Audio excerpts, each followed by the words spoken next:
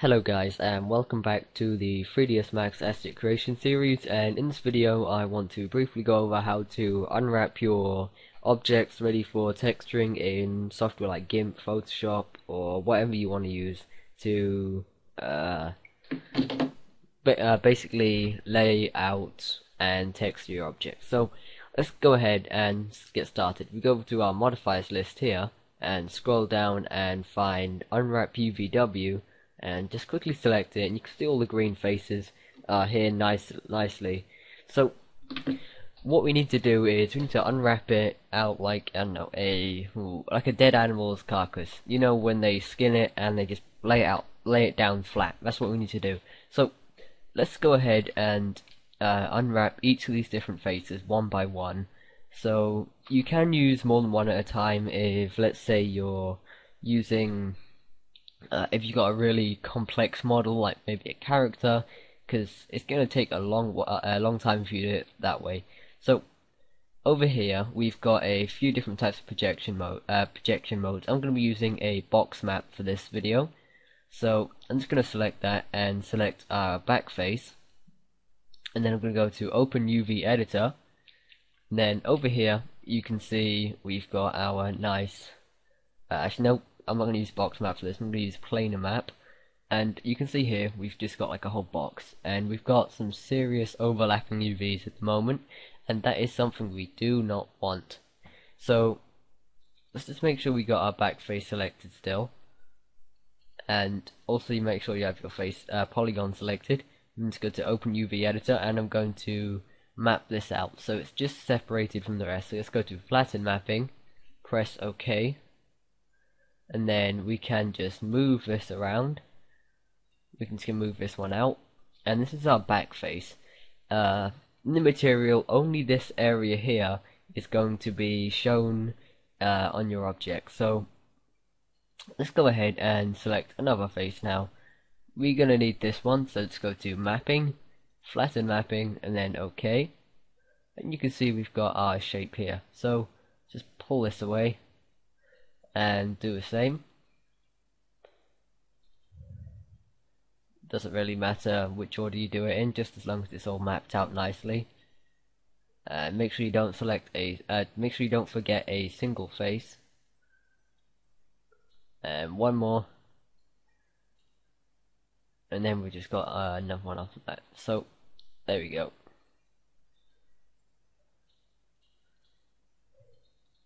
Okay, so now we've done that, we're going to need to put it all in so it fits nicely.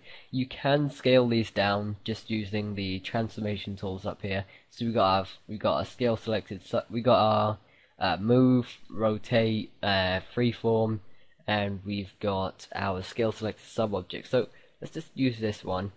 Actually, no, that's not going to go down too nicely. Let's just use this one here. I prefer it a lot better. So when we move it around, it's just going to take up the whole space. So let's just scale this. Make sure you're keeping the same proportions. You're going to need those. So this looks about right, I guess. And I reckon I can fit in maybe the other one. So let's select this one now, and we're going to make sure we can fit this in too. Yeah, this looks about right. So I'm just going to move this one up here just so we can fit in our edges at the very bottom. We just need to make sure we have all of our edges on here just so they aren't like completely blank on the UV layout, otherwise it'll come out black in like CryEngine, UDK, etc. So there we go. We've now mapped out our object, and it looks nice and easy to work with. So now we need to go ahead and render this. So let's go to Render UVW Template. Make sure we've got our Show Overlapping UVs on. You're always going to need that. And then let's just go to Render, and we should get a little something like this. This is exactly what we wanted. So let's just go ahead and save this image, and I'm just going to make sure this is a PNG or something like that. So let's just go ahead and save this, and I'm going to put it on my desktop. UV template and save. I'm just going to press OK. And now I'm just going to save this model here. I'm going to save it as an FBX. You can save it as a ASC if you want to, but just make sure you have UV coordinates saved when you export it out. So I'm just going to save this to my desktop too, called UV example model, and save, and then OK. Just going to close that up, and I'm going to quickly pause the video so I can get Photoshop up. Okay, so we're back again. Now we're in Photoshop. This is where all the magic happens. I'm just going to go to File, New, and I'm going to make sure my resolution is to the power of 2 just so it comes out nicely. So let's just use something like 512 by 512. It's not going to be very detailed. We don't really need it since it's just a window frame. I'm just going to name it UV template matte. And what we're going to do now is we're going to make our diffuse. So let's go ahead and set a nice little background. So it's just going to be grey just so we can see the lines. And then just take that down like there. I'm just going to change this to grey. Grey's always nice. So now I'm just going to delete my background layer, and I'm going to place my UV template on. So let's go get our UV template, and you can see it fits on perfectly. So let's just see if I can drag this. Oh god. There we go. Some of our little areas have gone slightly missing, but that's okay. It's just something to do with where they are, I'm not too sure why. So let's just go and drag this down a little bit and hope for the best. Okay, well, here's our template. We don't need to worry about too much about the shape, so let's just go ahead and place a image. So I'm just going to quickly find a wood texture from the internet, and then I'm going to find some images for the frame.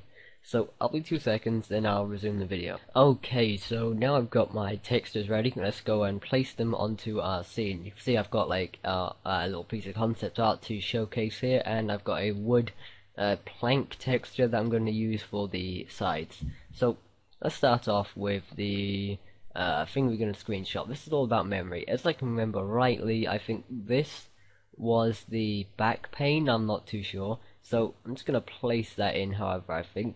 So I'm just going to need to make this down a little bit, so it may be stretched when it comes out. So you just want to always bear that in mind when you're making an object. Try not to stretch anything, as it's not going to come out nicely on the model. Make sure you're filling up the lines exactly, and then let's Control T, and I'm going to stretch this out. Remember, any areas that have no material on them are going to be completely black, so just bear that in mind. Oh god damn it. Okay, my texturing skills are terrible. So now we've got that one in, I'm just going to go place in my wood texture now, and we're going to put that on the very back. So we can see the lines are going to be about there.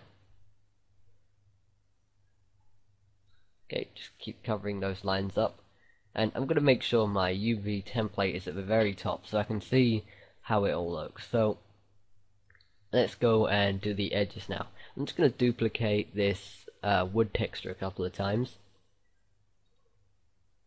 So there's another one. I'm just going to go Control T and stretch it out to make it fit. I just really strongly advise that you do not stretch anything like I do, as it's going to look terrible when it comes out in game, but it is good for practice, so you can do this. So I'm just going to duplicate that again, move it down to fit here, duplicate it again, let's go and move this one down too. You can stitch your UV template up together just so you don't feel like you're so restricted by shapes. You can stitch them out so you can have faces and you can draw on them easier. So I would always advise doing so. Let's just go drag this down too. And there we go. We've got our our model textured now. So I'm going to delete our background, and then I'm going to delete our UV template. You don't have to delete it, you can just hide it. So let's just go ahead and go File, Save As, go to your desktop. I'm going to save this as a PNG, and I'm not too sure what engine I'm going to import it into. I'm going to import it into, okay, UDK. So just go and change this to diffuse and save. And I'm just going to go ahead and open up UDK. Okay, so now I've got UDK up. Let's import our assets that we've made. So we've got a diffuse and we've got our models. Let's go ahead and import these. We don't need to worry about any of the settings, as we're just using the standard diffuse for now. So let's drag the model in, and now we're going to set up our material. So right click, create new material on our texture, and then go to edit using material editor, and let's hook up our diffuse. You will see that some areas are white. That's just because it's transparent and I haven't used like an opacity mask or anything like that. So we are going to be fine for now, as you can't see them, so you don't need to worry about any of those.